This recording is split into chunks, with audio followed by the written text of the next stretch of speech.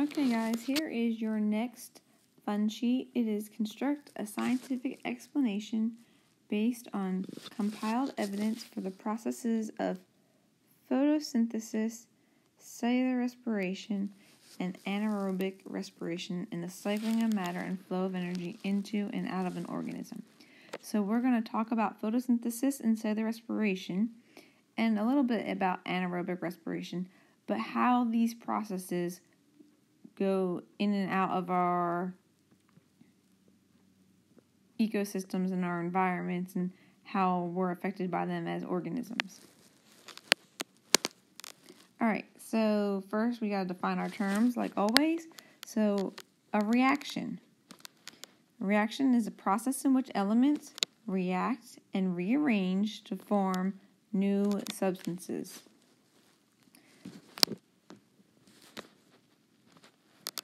A reactant or reactants is the starting materials. You should be sort of familiar with that word now. We've talked about it a little bit. Reactants are the starting material. It's what you mix together to make something. If you're going to bake a cake, you take all your ingredients and you mix them together in the bowl. Those would be reactants. Then you're going to pour them in the pan, stick them in the oven, and your cake that you're going to eat is going to be your product. So that leads me to product. Oh, I forgot this. The reactants are on the left side of the equation, and I'll show you that more in a minute. Now we're going to move on to products. What is produced or the outcome? Think of math. Okay, if you have... Okay, products are on the right side. I went out of order first. So products are on the right side, reactants are on the left side. Now think of math. If you have the problem 2 times 4 equals 8, what is 8? 8's your product. So 8 is on the right side of the equation, on a traditional equation, and on the right side is your products. In this instance, if we're using this math example, 2 times 4 would be reactants, because that's what you're mixing together to get the product. You should be writing down anything I write down. All right, now we're going to talk about the actual process of photosynthesis. It's a reaction that occurs in the plant's... what organelle does photosynthesis occur in, guys? You should know this. We've been talking about it since the beginning of time. Yes, a chloroplast. The chloroplast converts sunlight energy into food. Food, in this instance, has tons of names, and it's sort of confusing because it could be glucose, it could be sugar, it could even be called chemical energy. All of those things are the same answer, that the chloroplast converts sunlight energy into food. It converts sunlight energy into into glucose. It converts sunlight energy into sugar. You could put any of those words there. It's interchangeable. Let's also talk about the word photosynthesis. Photo means light, and synthesis means to make. So we're talking about, making light or using light. Also, I want you to draw a picture of a chloroplast, a little flashback into our cell organelle days. That's what it looks like, a green jelly bean with stacks of buttons all lined up on top of each other. All right, then we have cellular respiration. Cellular respiration is a reaction that occurs in the mitochondria, you should have known that, of a cell. It's a chemical equation, is broken down into usable pieces of energy called ATP. And ATP is just an abbreviation for adenosine triphosphate, which is the fancy word for energy in this instance. So you're going to draw an example of mitochondria, jelly bean with the squiggly lines, and if you've listened to all the videos all year long, you've heard me say this all year long. This looks like a squiggly M. A squiggly M is a mitochondria. All right, now we're going to talk about an example of cellular respiration, okay? we're going to talk about aerobic respiration. An aerobic respiration is a type of cellular respiration which uses oxygen and glucose to produce ATP, water and carbon dioxide. Examples of aerobic exercise would be when you go for a long distance run. Every day during cross country, when my team would run 4 to 6 miles, that's an aerobic exercise. They're running long distance and they're using oxygen, and it's going through the process of cellular respiration. Oh, biking is also an example. The flip side of that, oops, hold up, I skipped something. I went too far, hang on. Okay, go back. Aerobic cellular respiration. All right, well, let's do transpiration, and then we'll do anaerobic. Apparently, I went out of order. So transpiration is a process by which plants release water vapor into the air through the stomata. So think about the plastic leaves in the bag we've been looking at. The water vapor was caught in the plastic bag, and then it condensated in the bag and turned back into liquid. So that's transpiration. Let's see if we can find anaerobic, if I lost it. Oh, I lost it. All right, so we'll come back to that at the end. So here on the bottom of your page, I just wrote the words carbon dioxide, water, glucose, and oxygen so that you could write their element name or their chemical element compound so you will get familiar with what's what. We've talked about these in class now that hopefully you should be familiar with them, but since this is your reference sheet, I wanted to throw them on there. You have CO2 for carbon dioxide, H2O for water. Oh, also, okay. So then glucose is C6H12O6. I think I scratched out photosynthesis and cellular respiration here, and I will come back to those too here in a minute. So I wanted to show you that how many of you like chocolate? How do you spell chocolate? C-H-O, go-lit, right? But C-H-O right there starts with what your letters are for glucose. Glucose, C6H12O6, chocolate, CHO. What is chocolate? Chocolate, oopsie, that's not a good letter. I'm crazy. Chocolate is sugar. So if that helps you remember the order that those letters go in, because that's important, C6H12O6, and helps you remember what it is, it's chocolate. Chocolate's sugar. Sugar is glucose. Okay. The last one is oxygen, and that's just O2. Now we're going to go on, and we're going to talk about the photosynthesis and cellular respiration part. So on the back of your paper, I want you to write this equation at the top. So you're going to write sunlight, water, and carbon dioxide. It equals, or it produces, actually. Sunlight, water, and carbon dioxide produces, or yields would be the correct words there. But I did put the equal sign above it because if I'm referring to math and you're talking about equations, the equal sign is would be what's going to come after is going to be the product. So then your products are going to be glucose and oxygen.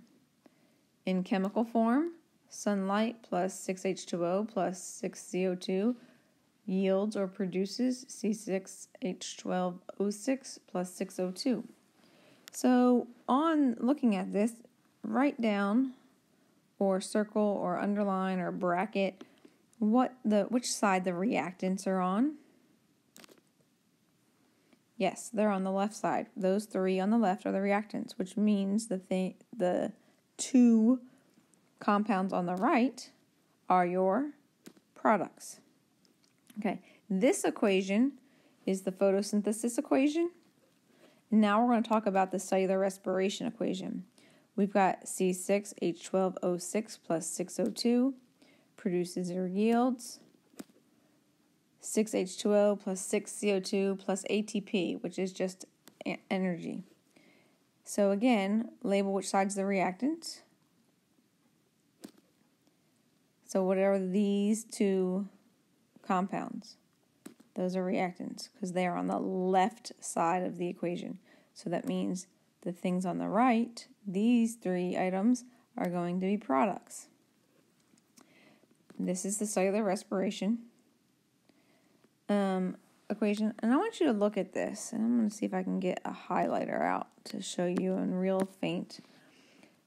In these equations, on the reactant side of photosynthesis, you have 6H2O plus 6CO2, okay?